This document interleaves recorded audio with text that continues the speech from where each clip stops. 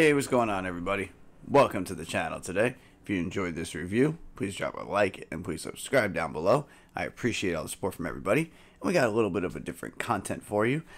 These items I actually got on sale. This was from the fall-winter 2022, the season that just kind of ended. They just had another installment, but the spring-summer 23 is going to start up soon.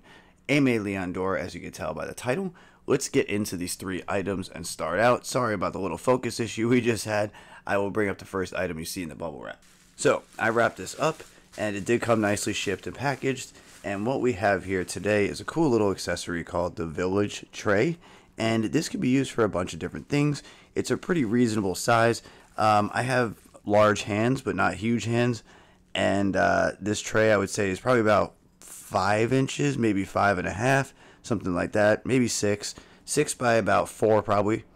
And it is a solid porcelain tray, and you can see the village. You have the man and the woman down there, and to me it looks like, I know Teddy Santis's origins are Greek, so this could be Greek, but then again, a lot of this also looks like could be Hungarian, could be Turkish. It's just a very interesting concept to me of where they got it. I think it's mainly taking inspiration from Greece though, and I like the way this came out. And on the back you do have the Aime Dore print with Queens, New York. So this is porcelain. You can hear the little clank right there. Nice quality, really cool tray. And I actually got it on sale for $15. I think they are regularly $24, something like that.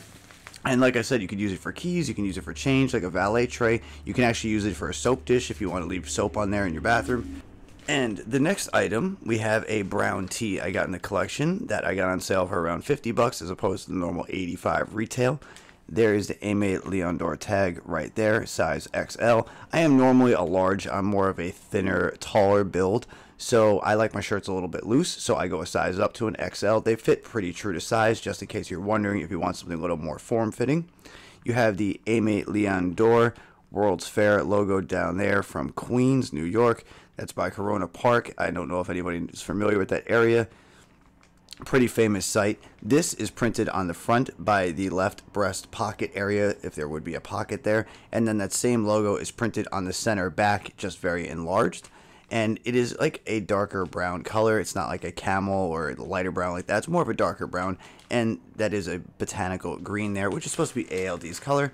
And you can see brown sugar fall winter 2022 on the Unisphere T tag right there.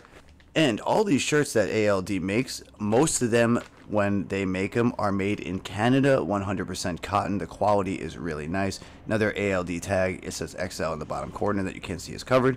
And this was part of the Molina collection. This is the Molina Ashtray. As you can see, the cigarette butts, the ashtray. I'm kind of looking like a plaid picnic table cloth or blanket. I think it's tartan, but yeah, plaid, we'll call it that. And flipping down to the bottom, you can have the Aime Dore underneath. It's kind of like the poster they sold. I believe they actually made a poster with this exact print on it that was available during that season. Molinas are usually a lot of their inspiration for their posters. They had I actually have a Molina poster hanging on the wall. I could shoot a video on some of the posters I bought, but I think they're really nice. I like the quality. ALD is one of my favorite brands because you guys know I'm a little bit older. I'm not a younger generation as of now, so like I'm not younger than 25. If I was, I would be able to wear some more of the like Supreme stuff and Palace.